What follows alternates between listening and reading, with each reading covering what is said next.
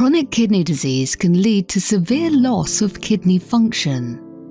One of the kidney's functions is to balance the amount of salts and fluids in your body. When you have CKD, your kidneys retain salt, which increases the body's total sodium content.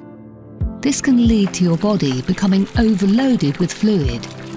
Your kidneys may stop producing urine, which means that the fluid you consume is retained by the body, instead of being removed.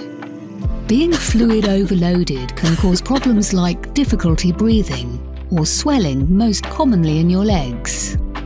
It can also cause headaches, muscle cramps, bloating, and a high blood pressure.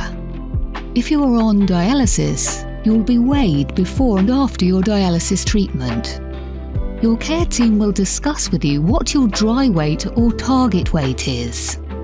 This is the weight at which your body's fluids are in balance. While dialysis helps remove as much excess fluid from your body as possible, there are things you can do to help and stay healthy.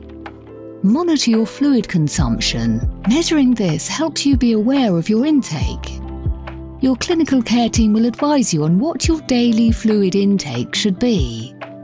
Manage your thirst. Your dietitian and care team will aid you in this process. Some people find that things like ice chips and frozen grapes help with thirst. Sodium, a compound of table salt, is naturally present in most foods and is also used to add flavour and preserve most processed foods.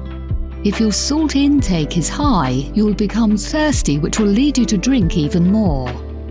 Managing your fluid can help you feel comfortable before, during, and after your dialysis sessions. Keeping a healthy balance might be a challenge, but your care team is here to help.